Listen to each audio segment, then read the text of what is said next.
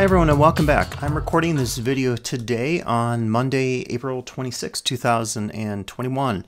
So just today Zoom launched a new immersive view, which I think is going to be pretty cool actually for classes or maybe even meetings. So the short of this is that immersive view allows you to take the video profiles of each of your participants and project those, as you can see on the screen here, in various settings. These settings include mock classrooms, fireplace if you want to have a fireplace meeting. Here's another mock classroom where the instructor would be here, and then anyone else who has this installed would appear here. So I think the idea here is it might break some of that monotony in terms of just allowing your Zoom participants to appear in this more immersive view. So let me describe how to set this up for your computer. So depending on whether you have the Mac client or the Windows client, you will need version 5.6.3. I just did the update today, and the easiest way to update is, there's two versions of Zoom that typically exist on your computer. Different on a phone, and I won't vouch that this will work on a phone. And if you're curious, if someone doesn't have the most current version installed and they don't have the default setting to allow immersive view, they will just see on their computer the normal gallery view. So it might be a little weird if some people have the immersive view and others don't. So it might be good if you want to use this to encourage everybody to update to their most current client 5.6.3, and then that way you can be sure that everyone is able to use it. So to get started on this, you could go to your app. One is the app that lives on your computer, and this is like the native app. It's just like Microsoft Word. You open it up, and this is really where you can go in and do your updates, your software updates. If you go to your typical version of Zoom on zoom.us, this is what you see, and this is where you do a lot of your settings. And in fact, in other trainings on Zoom, I've always said that you have to work with both of these. You have to typically update through the native app that lives on the computer, and then you have to customize settings and download recordings on the actual web app. And I kind of wish they would combine those some way, but it's just something you have to remember. So to download the latest version of Zoom, I would go to my computer app, not the web app. And what I'm going to do is, I have the Zoom app open. In my left corner here, I don't have the screen share showing that. I will go to my Zoom app and I will click, it's on the About menu. It's the main menu for Zoom. And I'll click on Check for Updates. If I have a version that I need to download, it'll tell me. I would hit install, and it's a very quick process to do that. So I can hit done since I'm all set here. Now, one thing you want to do, and you really don't have to change this because it's default, if you want to be sure, under your meeting tab, or click on settings, and then click on the meeting tab, which is default. Scroll all the way to the bottom, and right around where you see your images for your virtual background, you see this tab here, Immersive View. Allow hosts to curate case-specific scenes such as classroom or boardroom for their meetings or webinar. And as it says here, it's only available at version 5.6.3 or later. Okay, so as I said, you really won't have to change this. When I installed the new version of Zoom, this was default. If it's blue, you're fine. If it's gray, then that setting is off. So what I would do now is just launch a Zoom meeting. And this part will be very easy to do. Now, one of the things I'll point out here is that I am recording this meeting, but when this records, they don't yet have the functionality of recording these scenes. So even though you'll see these in real time with all your participants, again, each of these would be a participant, the recording will just have your typical views, however you decide to record things. If you have advanced recording setting set up, then that will record every single version, including the share screen with and without your video caption. It will also include each of the participant views and the gallery view and so forth. So this is not yet enabled, but presumably Zoom will have a more advanced feature coming up where you could choose to record it in the new immersive view. So to get started with this, all I need to do is go to the top view panel, which is right there. And this is no different than before. In the past, on the current version, I was just in a meeting today, you have your speaker view and you have your gallery view. And it's not changing here because there's only one participant here, myself, in this workshop, in this recording. So I just click on view and I'll click on immersive. Okay, and this is where it gets fun. And this is, I think, not unlike what we did with those Snapchat filters. And if you're interested in the Snapchat filter, go back to my video because that is chosen here under the snap camera. And you have to have the snap camera open at the same time. And then you could do all those interesting Snapchat style filters. But we're not going to mess with that for now. So again, I click on View and I click on the third one down, which is Immersive.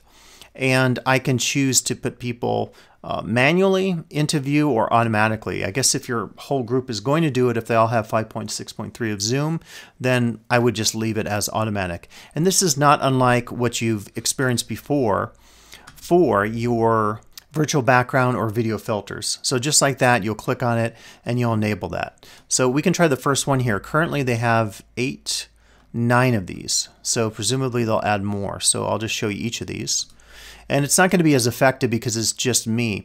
One of the things you're going to notice is there's always a little bit of adjustment you have to do with your filters. I happen to have a camera where I can do some zooming and panning with my remote. If you don't have a camera like that, then you just typically would have to move yourself so you get into the frame. And that's pretty easy to do. And you could also instruct your participants to do that.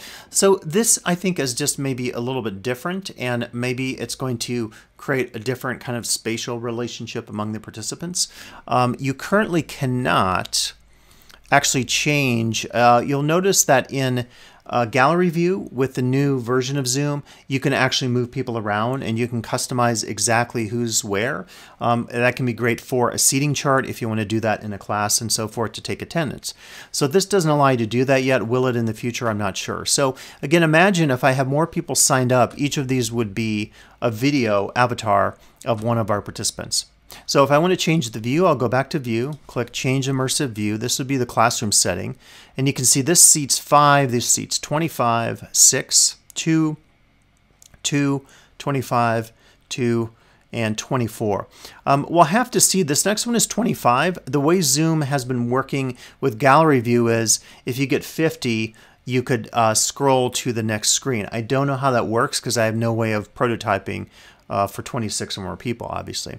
Now, one of the things you're going to notice is sometimes it doesn't get it exactly correct with the filtering.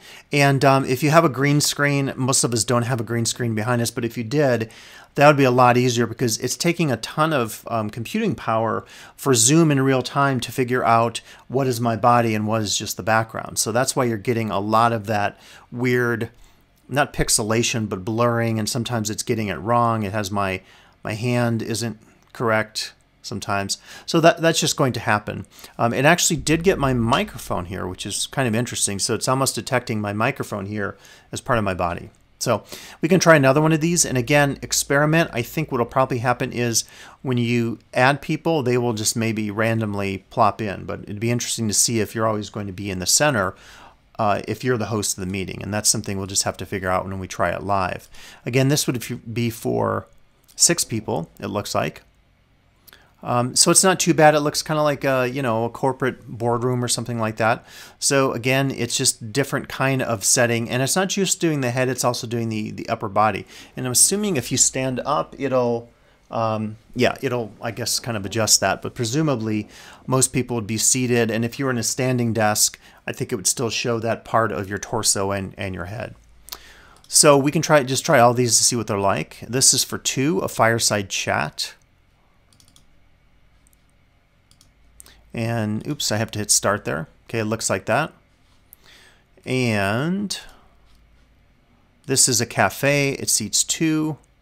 That one's a little bright for my liking in terms of the background. This is another classroom at 25, and I guess the difference here is you'll be seated here and your students would be in the other seats. So again, you could try this out and see if it increases the immersiveness since it's called Immersive View. We'll see if it is more immersive. We can hit start on that, and it looks like a kitchen. This is Learning Pods. It seats 24. So I think they're going to plop us in here. This is sort of like the design of the new Seattle Amazon space, maybe, or is it more like a, by Learning Pods, they mean, is it like a, for younger kids, like K6 or something like that? Well, regardless, you can decide whether to use it or not if it's appropriate. And then the last one is use my video as the immersive view. Okay. Okay, so that one I think unfortunately we would have to try out with more participants. It's not showing up correctly. So I kind of like this one, the art gallery one myself. Again, it's I guess for just a small number of participants. But if you're interested in using this, I would say, you know, give it a shot. It'd be cool to try this in a meeting. Actually, tomorrow we have our teaching talk at noon. So if you want to log on tomorrow, let's try this out. Anyone who wants to jump on, you could even leave. You don't have to stay for my Canva training. But I would like to try it out just to see what it's like with more than one person, to see what the experience is like. And so again, just be sure to download at least version 5.6.3. For me today was 5.6.4. So it looks like that is even a later version. By the way, there's one new feature in one of the last updates that you might also find useful here, and that is a new Vanishing Pen tool. And you'll find that when you do an annotation. So if I share my screen here, I'll pick up the Annotate tool at the top, which is here. You see all the tools available here. And if you click on the spotlight icon, you'll see Vanishing Pen. So in the past, you had an arrow and it would stay there until you cleared it with your clear all. So now the vanishing tool is kind of nice because it goes away. So if you just use a typical drawing tool, one of the challenges is you might want to emphasize something and say, well, look at this here.